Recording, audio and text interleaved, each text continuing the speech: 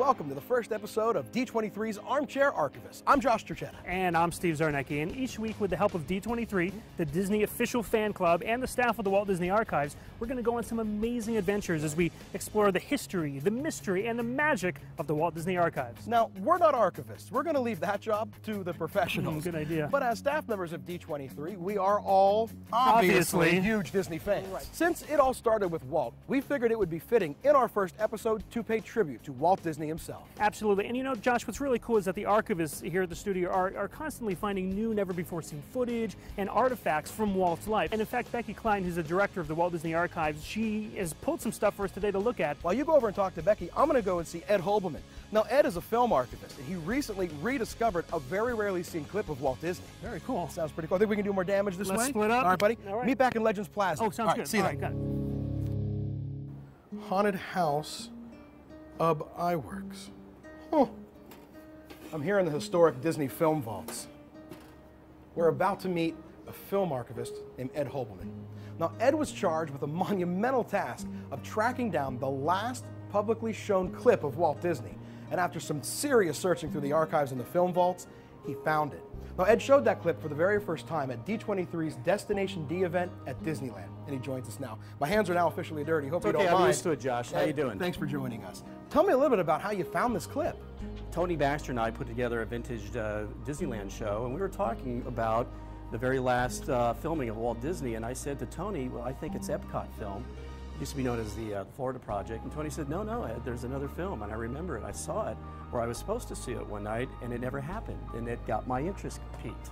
And then just recently, this past summer, Stephen Vagnini, who was the graduate assistant in the archives, brought a script to me and said, Ed, what do you think about this?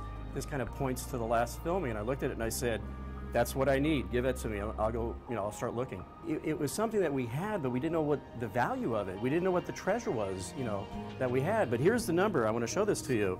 This is a recording log of what Walt shot the last day that he ever filmed at the stage. And this number right here is the number that was on Stephen's script that he showed me. I used that. I went back into the vault. I used that number to find our recording roll. And inside the recording roll was this recording log sheet which shows Walt's last filming. And knowing that and seeing the response it got at Destination D, have your D23 Kleenex handy, because it is kind of emotional to see Walt power through this. So without any further ado, let's take a look at An Evening with Walt Disney. Let's do that. Let's do it. Enjoy. Good evening, friends. I'm sorry to have to welcome you to this invitational showing of Follow Me Boys in this way. I'd give anything to be there with you, but this seems to be one of those times I'm tied down here at the studio night and day. Of course, it's always this way when we're shooting a picture. And it so happens we're in the middle of shooting one right now. It's a comedy feature called Blackbeard's Ghost, starring Peter Ustinov, Steve Jones, and Susan Plachette. Now, we've completed quite a few pictures since finishing Follow Me Boys. But there's one special one that I just have to mention. It's titled The Happiest Millionaire. Now, this is one we call a happy family musical. It's the true story of the fabulous Anthony Drexel Biddle family of Philadelphia in the era of 1917. Now, the stars are Fred McMurray, a real Disney favorite, as Mr. Biddle, the lovely Greer Garson as Mrs. Biddle, two newcomers, Leslie Ann Warren and John Davidson, playing Cordelia Biddle and Angie Duke. And it was the romance between these two that brought together the Biddle and Duke family. And introducing the fabulous Tommy Steele, star of the Broadway hit Half a Sixpence. Tommy plays the part of John Lawless, the butler. Now, there's a sequence in the picture that I'd like very much to run for you. It's that part where Tommy, fresh off the boat from Ireland, has been sent by an employment agency to the Biddle home to apply for the job as butler. He walks in unannounced, and this is what happened. Well, that's just one of the many songs in the show. And naturally, being part Irish, it's one of my favorites, of course. Now, The Happiest Millionaire won't be released until late next year. So let's get on with the business at hand, and that is Follow Me, Boys. To us, this is a very special kind of motion picture, and one of which we're very proud. It has a fine cast, and oh yes, you're about to meet a 15-year-old boy for whom I predict a great acting future. His name is Kurt Russell. I hope you enjoy the show, and incidentally, have a handkerchief handy. If you're like me, you're not only going to laugh a lot, but you're going to shed a few happy tears. So thanks for coming, and again, I'm sorry I can't be there with you personally for this occasion, but here now is Follow Me, Boys. You have to complete this story, actually, because when I was talking to Tony about the Epcot film being the last filming of Walt Disney, we got all the information in, we got all the recording rolls in. It turns out that that was the last filming of Walt Disney. It looks like there's always something to rediscover in the Walt Disney Archives. Right. Ed, thanks so much for being on the show. Absolutely. Come back, please. Absolutely. All right. Let's go take a look at what Steve and Becky have over at the Walt Disney Archives. Thanks, Josh. Well, we're here in the Walt Disney Archives, where today they have put together an amazing collection of some of the items from Walt's personal and professional life. I'm here with the newly named director of the Walt Disney Archives, Becky Klein. Now, Becky, tell me, how long have you been here? I've worked for the company for over 21 years, and 17 of that right here in the archives. Now, we're so honored because today you have showcased and pulled a bunch of items here from Walt's history, I mean, the personal and stuff from his career. Can you kind of go over this? I mean, just dive right into it. Oh, absolutely. Well, probably the oldest piece here is this megaphone over here. It's a director's megaphone, and it's from the Laugh-O-Gram Studio, which was a series of silent cartoons that Walt did previous to the Alice comedies. And then here closest to us are a couple awards that people will probably recognize. This one's an Emmy, and Walt won 5 Emmys in his lifetime, which is a pretty good record. There's not too many people that do that, but that kind of pales in comparison to the Oscar.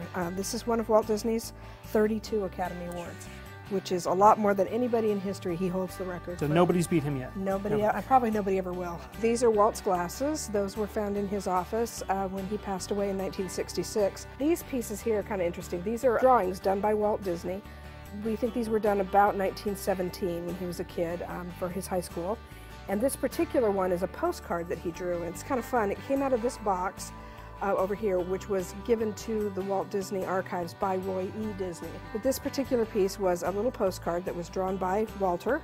You see it says Disney down here at the bottom and has a 17, so we know it was about 1917.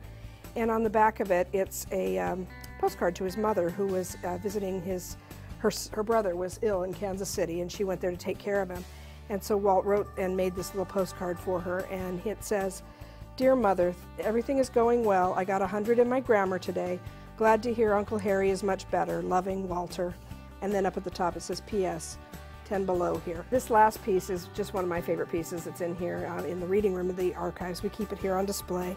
This is a script from That Darn Cat, and the interesting thing about this is it has Walt's notes all through it.